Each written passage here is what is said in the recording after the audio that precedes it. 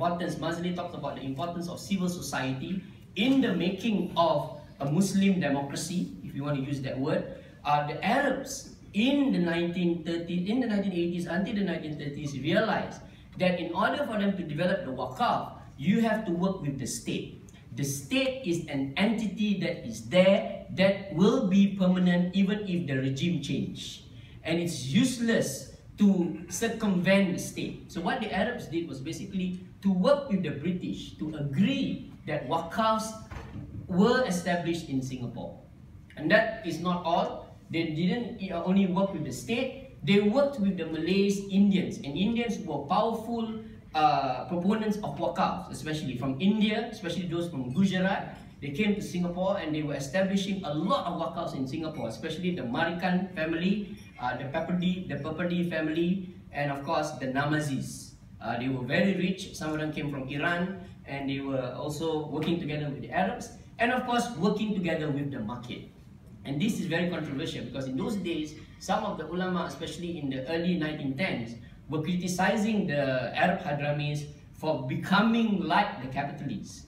But the Arab Hadramis were reasoning to them that the market was already globalized by 1910. By 1914, in the eve of the First World War, the world was already so globalized. And the Arabs felt that if we don't work together with the market, there's no way that we can actually build the Waqf in Singapore. So Arabs got into the shipping trade, and because they got into the shipping trade, they were also controlling the movement from Singapore to Mecca. Right? And they got into so many different kinds of cooperations and things like that. In fact, they set up their own corporations. So that's now, we were talking about corporations. For Arab Hadramis in those days, well, we set up our own corporations. Why must we resist corporations? If you don't like it, own it. Right? If you cannot deal with it, make your own. Right? And of course, the second reason why Waqfs could develop so quickly was this whole idea of corporate social responsibility. Now we use this word in human resources. In those days, for the Arab Hadramis, it is not enough for you to be rich. You are only rich when you are helping people out there. And this is what made them so powerful. In Shakartum la azidannakum. If you are shukur, Allah will add more to your wealth. And they multiply their wealth by helping people. So these Arabs were very smart. They were very rich, but they built their houses in poor neighborhoods. And the reason for this is because when you build a house in poor neighborhoods, you can employ people very, very easily. So the Al-Sagafs were very good at this. They built their house in the center. If you go to Singapore, go to Geylang.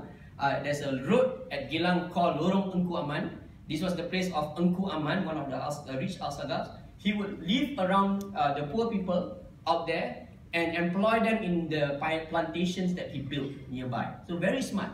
You are rich, but you help people. By helping people, you actually enrich yourself even more. So there's this whole workplace, community, market, environment kind of cycle that was there. And from there, the Waqf actually developed. There was also this attempt to link the Waqf to the global market system. And I want to dwell on this a little bit. When the Aljunaids, the Al-Sagafs, the Al-Kafs, especially when they set up Waqfs in Singapore, especially when they set up mosques, they make sure that the mosques were not places of worship. Mosques were also places of business. They used the mosques to develop printing presses. They used the mosques to bring people from overseas to come.